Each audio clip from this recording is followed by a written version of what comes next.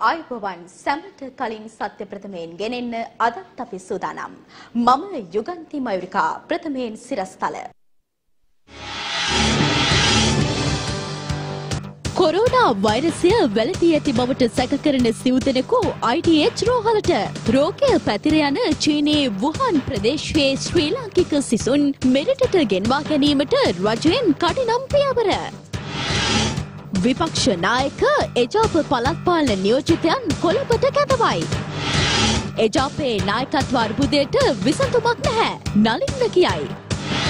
ඉදිරි මහමැතිවරණයේදී 3/2ක බලයක් ගන්නවා. ඇමති SM කියයි. දැන් සවිස්තර පුවත්. ලොව පුරා පැතිර යමින් පවතින කොරෝනා වෛරසය වැළඳී ඇති බවට සැක කරන පුද්ගලයන් සිව් දෙනෙකු අම්පොට ITH උණ රෝහල වෙත ඇතුළත් කර තිබෙනවා.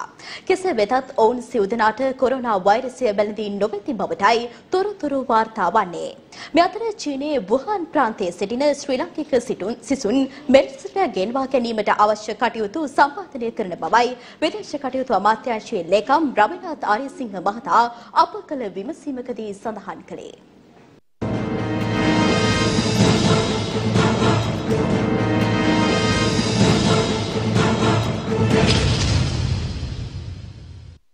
නව මාරාන්තික වෛරසයක් ලෙස ලොව පුරා පැතිර යමින් පවතින කොරෝනා වෛරසය හේතුවෙන් මේ වන විට අහිමි වී ඇති ජීවිත සංඛ්‍යාව 54 දක්වා ඉහළ ගොස් ඇති බවයි විදේශ මාධ්‍ය වාර්තා කරන්නේ.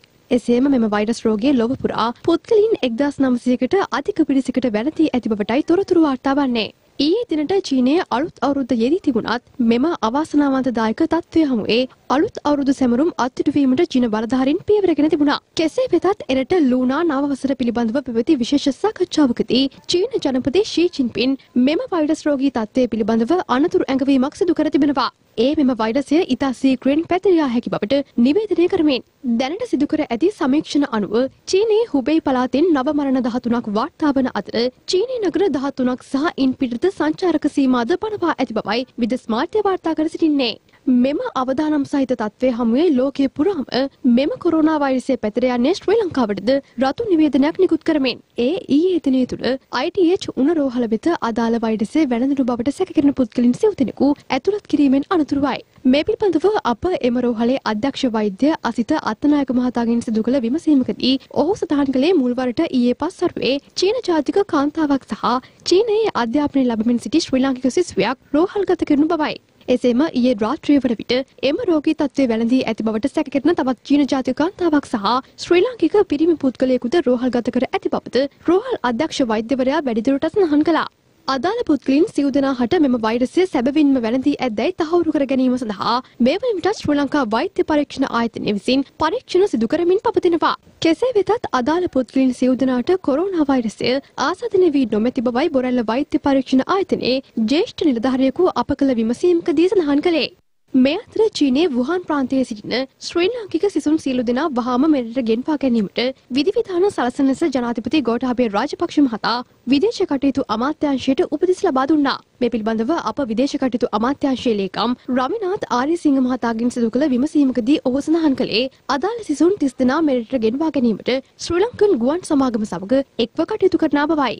දැනට ලොව පුරා පැතිර යමින් පවතින මෙම කොරෝනා වෛරසය කැනඩාවටද ව්‍යාප්ත වී ඇති බවටයි විදේශ මාධ්‍ය තොරතුරු වාර්තා කරන්නේ. ඒ අනුව දැනට ජපානය, තායිලන්තය, දකුණු කොරියාව, ඇමරිකානු එක්සත් ජනපදය, ඕස්ට්‍රේලියාව, ප්‍රංශය, මැලේසියාව, සිංගප්පූරුව, වියට්නාමය, ඉන්දියාව, නේපාලය වැනි රටවලද මෙම වෛරසය මේ වන විටත් පැතිර ගොස් අවසන්.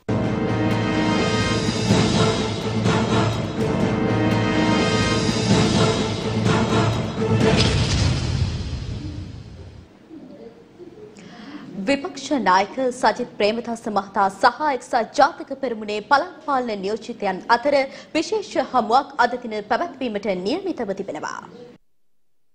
එක්සත් ජාතික පෙරමුණ නියෝජනය කරන සියලුම පළාත් පාලන මන්ත්‍රීවරුන් සහ අපේක්ෂකින්ගේ විශේෂ හමුවක් අද විපක්ෂ නායක සජිත් ප්‍රේමදාස මහතාගේ ප්‍රධානත්වයෙන් පැවැත්වීමට නියමිතයි. අද පසුරු දෙකට කොළඹ ප්‍රදර්ශන හා සම්මේලන මධ්‍යස්ථානයේදී මෙම හමුව පැවැත්වීමට නියමිත බවයි වාර්තා වන්නේ. ඉදිරි දේශපාලන වැඩපිළිවෙල පිළිබඳව ඔවුන්ව දැනුවත් කිරීමත් පසුගිය ජනාධිපතිවරණයේදී ඔවුන් ලබා දුන් සහාය පිළිබඳව ස්තුති කිරීමත් මෙම හමුවේ අරමුණු බවයි වාර්තා වන්නේ. මේ අතර කතානායක කරු ජයසූරිය, විපක්ෂ නායක සජිත් ප්‍රේමදාස සහ එක්සත් ජාතික පක්ෂ නායක රනිල් වික්‍රමසිංහ යන මහතුරුන්ගේ විශේෂ සාකච්ඡාවක්ද ඉදිරියේදී පැවැත්වීමට නියමිත බව දේශපාලන ආරංචි මාර්ග සඳහන් කළා. පක්ෂ නායකත්වයේ සම්බන්ධයෙන් ඇතිව තිබෙන ගැටලුව නිරාකරණය කර ගැනීම සම්බන්ධයෙන් මෙහිදී අවධානය යොමු කිරීමට නියමිතයි. නායකත්වයේ පිළිබඳ නිශ්චිත තීරණයක් ලබා දෙන බවට එක්සත් ජාතික පක්ෂය කිහිප විටක්ම ප්‍රකාශ කළද මෙතෙක් එය සිදු වී නැහැ. එක්සත් ජාතික පක්ෂය තුළ පවතින අර්බුදය කිසිදු දිනක නොවිසඳන අර්බුදයක් බව පාර්ලිමේන්තු මන්ත්‍රී නලින්ද ජයතිස්ස මහතා පවසනවා.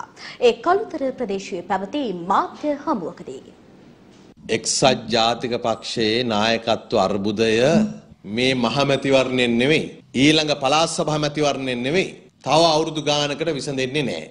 රනිල් වික්‍රමසිංහ මහත්තයා ඔය පක්ෂ නායකත්වය අතහැරලා කොහේ යන්නද? සජිත් ප්‍රේමදාස මහත්තයාත් විපක්ෂ නායකකමේ ඩියුටිය හරියට කරලා පෙන්නන්නේ නැතුව දැන් පක්ෂ නායකත්වයට යන්න තමයි උත්සාහ කරමින් ඉන්නේ. සජිත් ප්‍රේමදාස මැතිතුමාට ළඟින්ම ඉන්න අය දැන් කියන්න පටන් අරන් තිබෙනවා ගෝඨාභය රාජපක්ෂ ජනාධිපතිවරයාට හොඳම අගමැති සජිත් කියලා.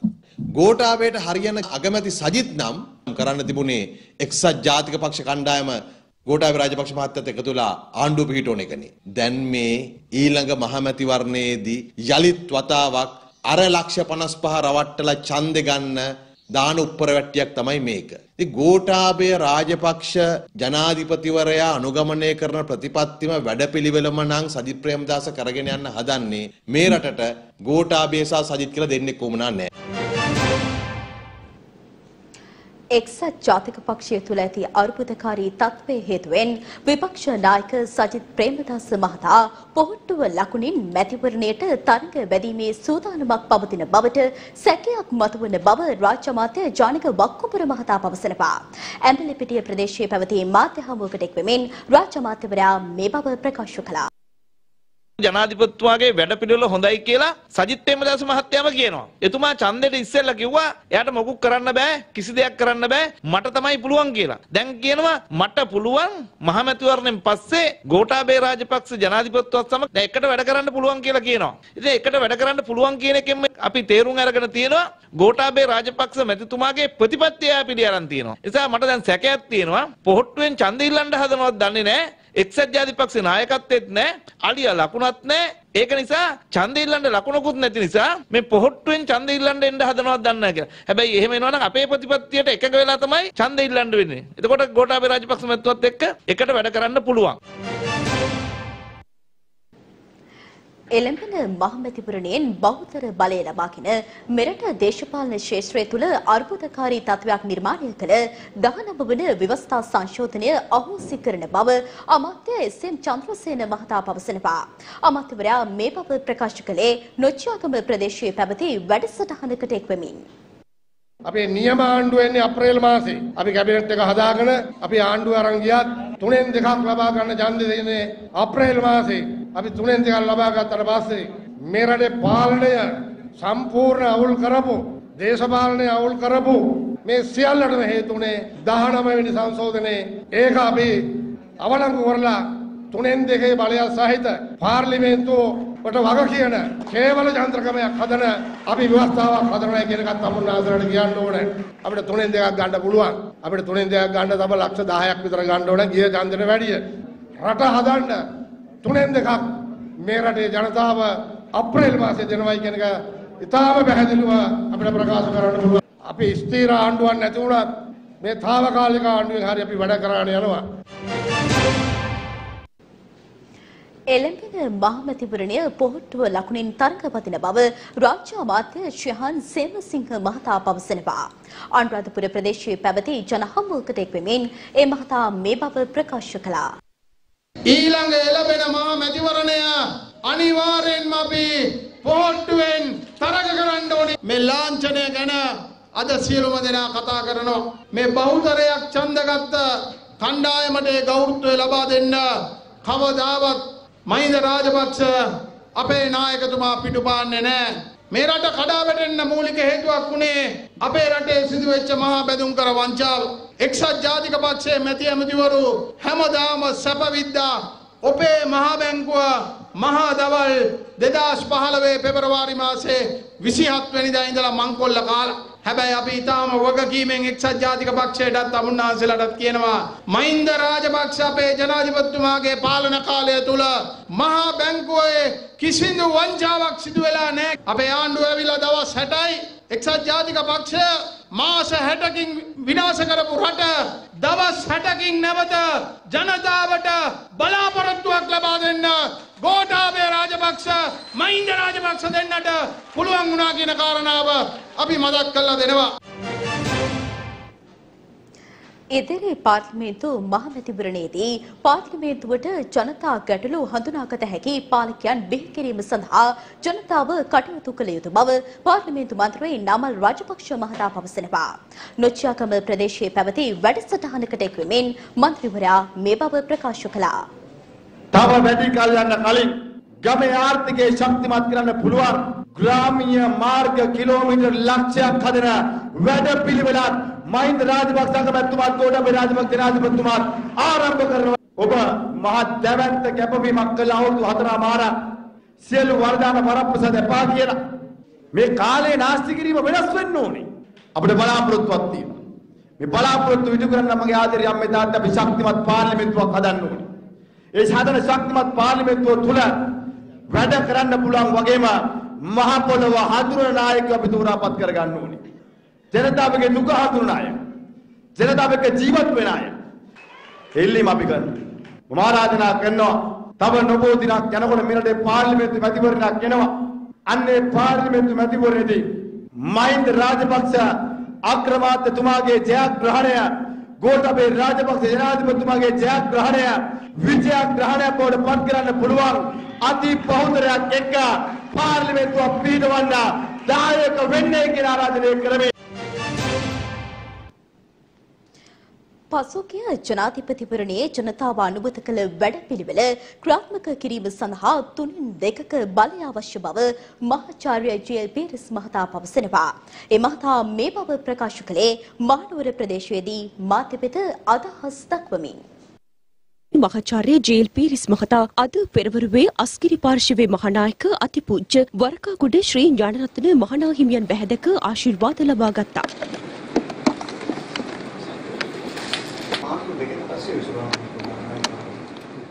ඉනතුරුව මහාචාර්ය ජී.එල්. පීරිස් මහතා එම පාර්ශවයේ ලේකකාධිකාරී පූජ්‍ය ආචාර්ය මැදගම ධම්මානන්ද හිමියන්ද බැහැදක ආශිර්වාද ලබා ගත්තා.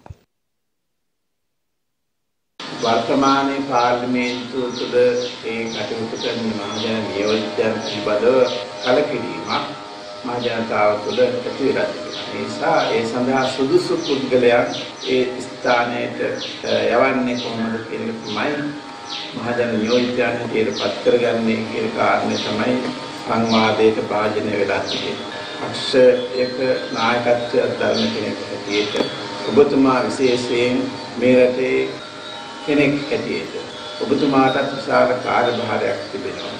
මහජන නියෝජිතයන් සඳහා පත් කරන පිරිස රටට වැරදායක පිරිසක් බවට පත් කරගන්න. මේන් අදහස් කරන්නේ නැහැ. උපාධි තරතුරු තිබීම ප්‍රමාණවත් වෙන්නේ නැහැ. උන්ගේ හදවත තිබෙන්න ඕන.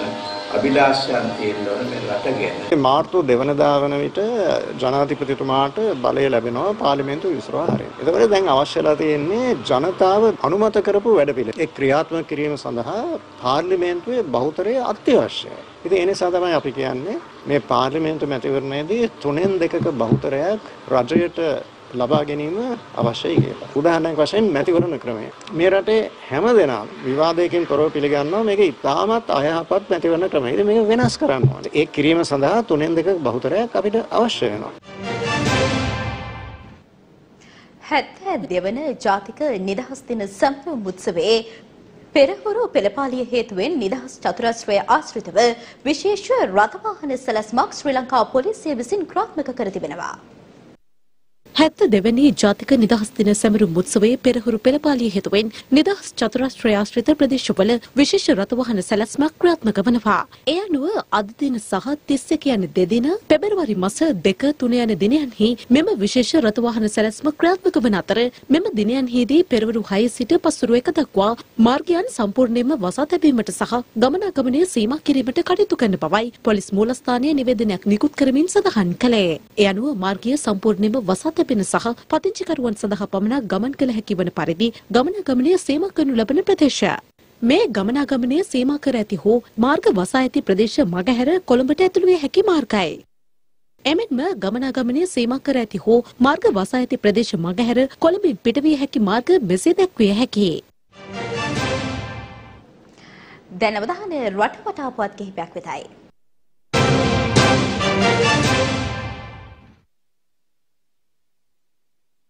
බලපත්‍රයක් නොමැතිව පරිසර විනාශයක් සිදු කරමින් ශ්‍රීපාද රක්ෂිතයේ අනවසරයෙන් මැණික් කරමින් සිටි සැකකරුවන් 8 දෙනෙකු අත්අඩංගුවට ගැනීමට බගවන්තලාව පොලිසිය සමත් වී තිබෙනවා.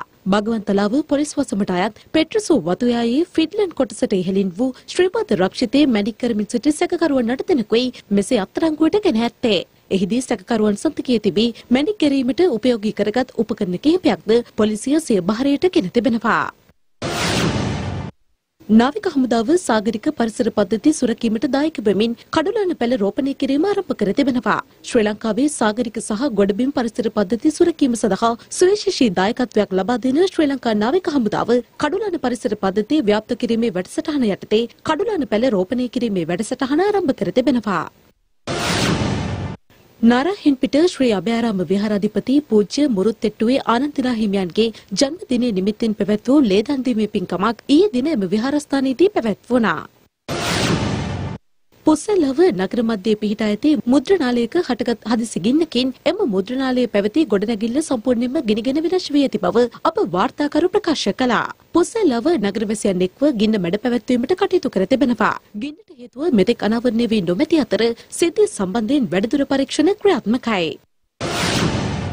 කොළඹ සිට තලවකැලේ ඩයගම දක්වා දහවන වූ ත්‍රිරෝද රථයක් මාර්ගයෙන් ඉවතට පැන අඩි 75ක පමණ ප්‍රපාතයකට පෙරලීමෙන් අද අලුයම අනතුරක් සිදු වී තිබෙනවා. අනතුරින් ත්‍රිරෝද රථ රියදුරු සහ තවත් පුද්ගලයෙකු බරපතල තුවාල ලබා වටවල රෝහල වෙත ඇතුළත් කිරීමෙන් අනතුරුව රියදුරුගේ තත්ත්වය බරපතල බැවින් ඔහු වැඩිදුර ප්‍රතිකර සඳහා නාවලපිටිය මූලික රෝහල වෙත ඇතුළත් කර තිබෙනවා. ඒත් සමගින් අපගේ මධ්‍යහන ප්‍රවෘත්ති විකාශය මින් නිමාවට පත්වනවා. දවස් උණුසුම් කරන තවත් පුවත් දැනගන්න එක්වන්න www.siyathanews.lk අපගේ වෙබ් පිටුවට යලිත් හමු වෙමු සවස් 6ට අපගේ ප්‍රධාන ප්‍රවෘත්ති විකාශයත් සමගින්. ඔබට සුබ දවසක්.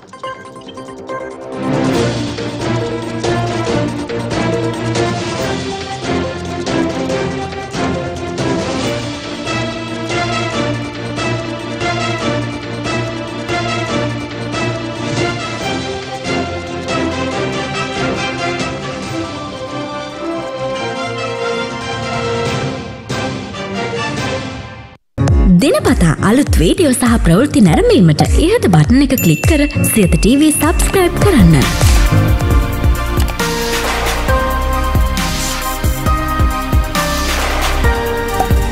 අලුත් වීඩියෝ ගැන මුලින්ම දැනගන්න මෙම සීනුව ක්ලික් කරන්න.